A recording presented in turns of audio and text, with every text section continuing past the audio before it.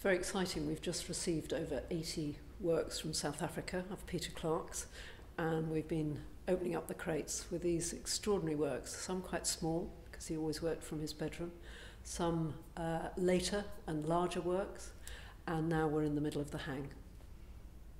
Just the range of work from when he was in his early 20s through to now he's in his 80s, still writing, doing less artwork, but the range of works that we've got in the gallery is extraordinary. I first saw Peter's work at a biennial in Dakar, Senegal, and was just immediately struck by what it was saying, the techniques he was using. He's an extraordinary printmaker, painter. He uses gouache, watercolour, pencil, and what he expresses about the life around him.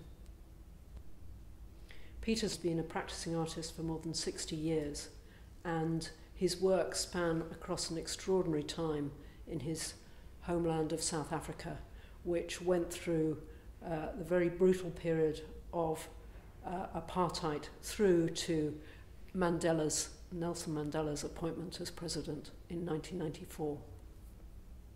The exhibition opens on the 16th of January, and the exhibition is a major retrospective, the first in Britain and Europe for this extraordinary South African artist. Do come and see the show. There's a whole programme of exhibition-related events. All the details are on the website.